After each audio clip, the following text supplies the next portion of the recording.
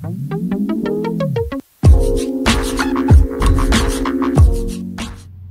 good morning, everybody. This is Sarfo-Mensah, owner and founder of A Day Talk Consulting, LLC. And I'm back to talk with you all about the importance of creating norms within your classroom.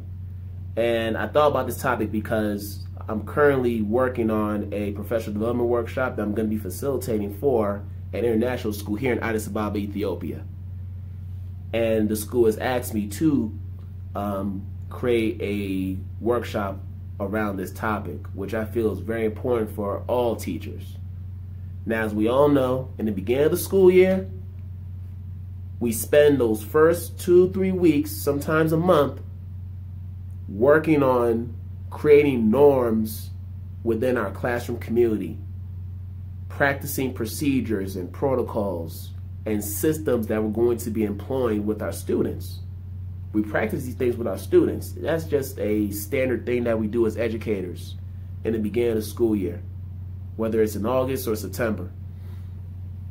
Now, norms are important because they serve as the foundation for the culture that you're trying to establish within your classroom. Think of it as your Bible. That's the bedrock of your classroom culture. Now, there are a few tips you should follow when you're trying to create norms. Number one, you want to make sure that you're doing it with your students. It should be a collaborative effort.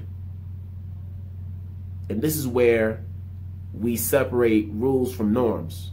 With rules are typically already established before the kids come into the school, before they come into your classroom. And they're typically created by the teacher, by the principal, by the administrator. And it doesn't really involve a whole lot of students' voice or student input.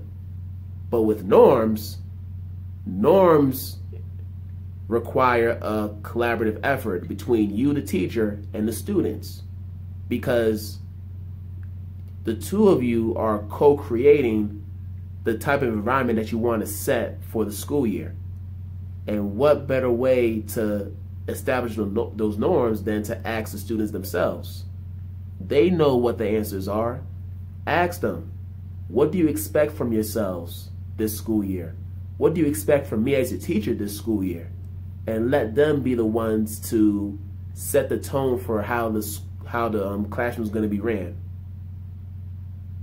They have to have input in this situation. So that's number one. Allow for student voice. Let them share what they expect from you as a teacher, but also what they expect from themselves. What do they desire from themselves as scholars? Number two, as you're writing these norms, make sure that you're doing it in the affirmative. Keep it positive. So one example is, instead of writing as a norm, no bad words and no cursing, you should then say, use appropriate language at all times. By doing that, you're not writing it in a negative. You're clearly stating the expectation that you have for students, as opposed to telling them what not to do. Focus on the affirmative. Keep it an affirmative, right? That's two. Number three, make sure that when you're creating rules, they're developmentally appropriate for the grade level you teach. So obviously, when I said use appropriate language at all times, I wouldn't write it in that manner for a K-2 classroom. If it's K-2, instead of saying use appropriate language at all times, I would say something to the effect of use kind words. Say please and thank you.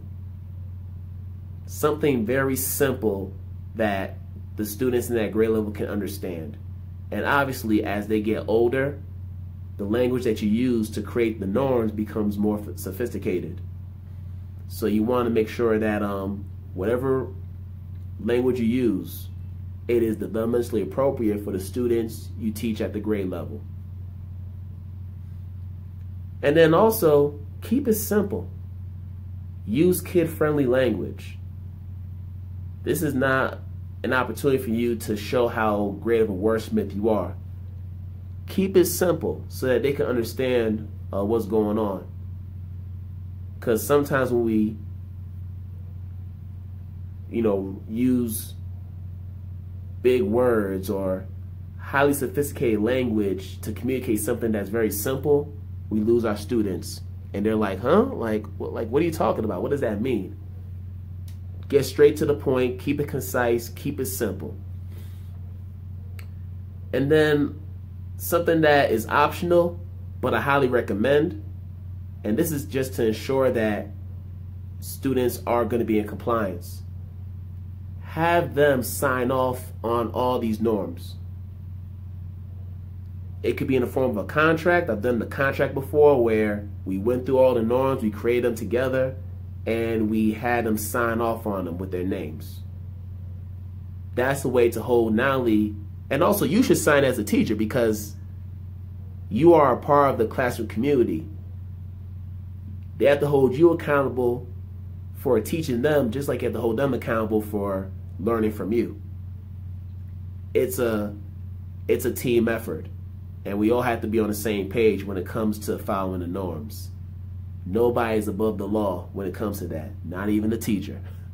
Trust me. So you definitely want to try that. But I would highly encourage you, have your students be a part of the process. Don't just create all the norms by yourself, because if you don't, you're not going to get the buy-in from the students.